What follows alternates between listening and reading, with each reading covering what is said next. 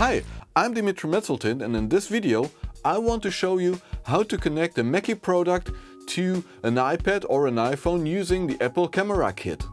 This works with our USB microphones like the EM91CU, the EM-USB, the Carbon, the Chromium, but also the Pro FX V3 mixers and the Big Knob Studio and Studio Plus.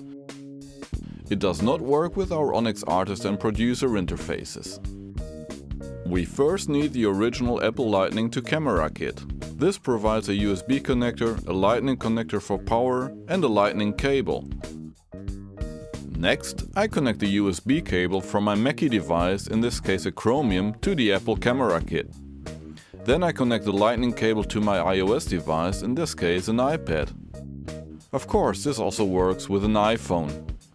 At the time of recording, I'm using iOS 14.4.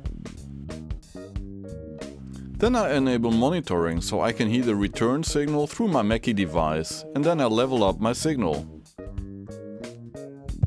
1 2 1 2 1 2 yeah 1 2. When doing this, the level on the iOS device should always be fully turned up. In this next example, we show how to connect an iPad to a Mackie Pro FX V3 mixer. The Pro FX V3 mixers and the Big Knob Studio Plus interface offer multiple outputs. Using a multi-track program, I can select a single outputs. Then all you have to do is to select the right recording track, record enable this one, and you're ready to go. And with our Mackie Control Universal Pro, you even can control programs like Steinberg's Cubasis on the iPad or iPhone.